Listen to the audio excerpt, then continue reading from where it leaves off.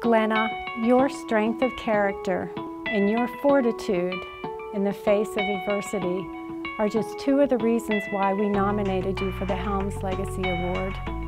Plus, you are just plain awesome, and we are so proud of you. Congratulations.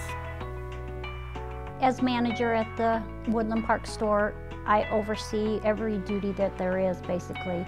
Empower my employees, touch on payroll, just do whatever has to happen to make sure that the store operates. And the favorite thing about my job is being able to see my employees interact with each other and enjoy coming to work.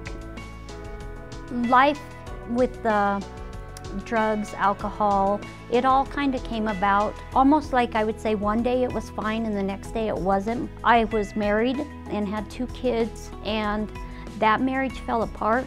I was working a full-time job, but I also took another job where I had to travel a lot.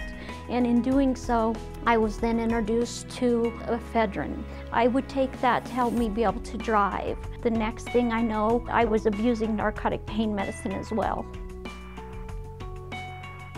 Addiction is an ugly thing. Sometimes I would drive by billboards and I would yell, "Please God, why am I doing this? You know, this is not how I was raised. This is not who I am." Over like a 14-month period, I was arrested and charged with 8 felony counts of burglary. When I turned myself in, one of the things I said was, I want to see my kids again before I go away. I was 3 years and 10 months away from my family. That's really a long time, you know, when you have little kids who are still growing every day and you can't be there for them. But going to jail, going to prison, that saved my life.